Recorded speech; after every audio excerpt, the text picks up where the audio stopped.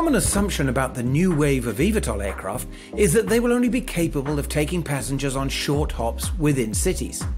Not so. Increasingly, some of the more advanced designs are showing the potential for longer flights that could connect communities across much bigger transportation networks. That's what Lilium has in mind for the aircraft it now aims to bring to market in 2025.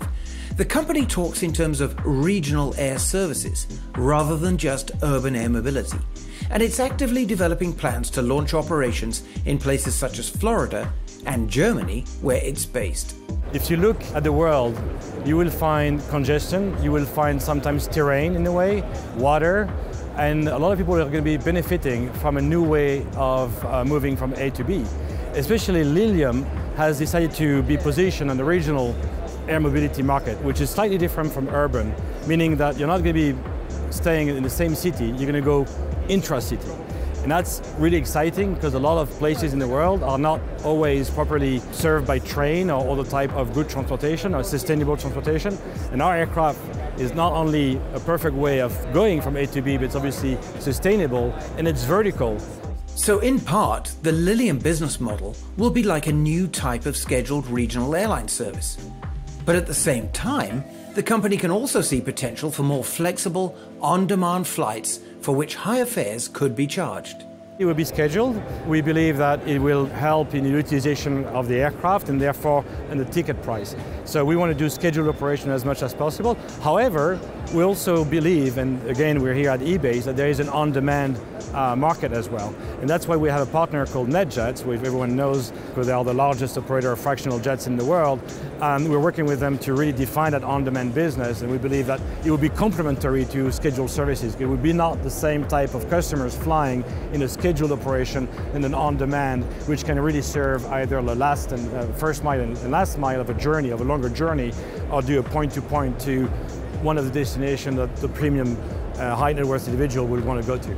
We strongly believe that business aviation is a very strong adopter of new technology, and when people are going to see our aircraft flying, people around in some iconic location, we believe they will eventually believe it, right? Because seeing it is believing it in general, and people also are used to the helicopter business, which is probably a bit scary for many people. This is a jet, this is an electric jet. It would be certified 10 to the -9 in regards to safety levels, and we believe that once it's established in some location in the world, the public market will adopt it. And it's a lot less noise, it's much more sustainable, so it goes along with the trend today to respect our planet.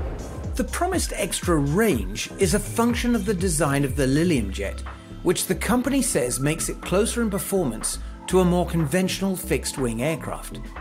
The company is not alone among eVTOL pioneers pushing for more range, but there is some secret sauce in its concept, and not least in the eye-catching ducted fan motors.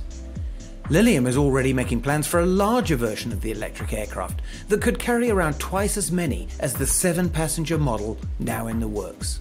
It's the finesse of the aircraft, is the way that the wing is being developed. It has to do with lift to drag ratio, right? If you can get the maximum lift with the minimum drag, obviously you increase the performance of the aircraft. Our jet is going to be not utilizing much power during cruise thanks to that design, and therefore we can go much longer. The hover time is limited to 45 seconds to a minute, and therefore once you've transitioned, you can actually go much farther if you have a proper jet and wing design and canard design you can see behind me. We have 30 jet fans, and the way it works, if you look at the design of our jet, it's a fan system with a rotor, and it's all ducted, so it's really slick and helps in the aerodynamic of the aircraft. Lilium first needs to stay on track with efforts to certify the aircraft in Europe and the US, but it is also preparing for the operational phase of its business plan. And that will involve more than one approach, it says. We actually have two business models. On one end, we strongly believe that having our own network, where Lilium is going to sell its own tickets, will be quite advantageous, and we're going to be having those networks like in Florida or in Germany. So some of those places in the world will be served by Lilium directly. In other places, we believe it's better to have a strong partner to operate those aircraft on our behalf, or actually they will actually commercialize those tickets. That's, for instance, in Brazil, we have a partner called Azul. That's a major airline of Brazil. They serve 150 destinations in Brazil. If you look at the helicopter business, just in Sao Paulo, there is 750 flights a day going into the city with helicopters. You can replace that traffic with our jet and be able to commute from Sao Paulo to regional cities around it. So we have those two models, but there are many other ways we'll look at different type of commercialization. Well, FutureFlight is tracking all these new eVTOL aircraft as they scramble to get to the starting line for the promised air transportation revolution. Stick with us for news from this dynamic sector of aviation and enjoy our exclusive database of programs. You can sign up for a free weekly newsletter as well. Thank you for watching.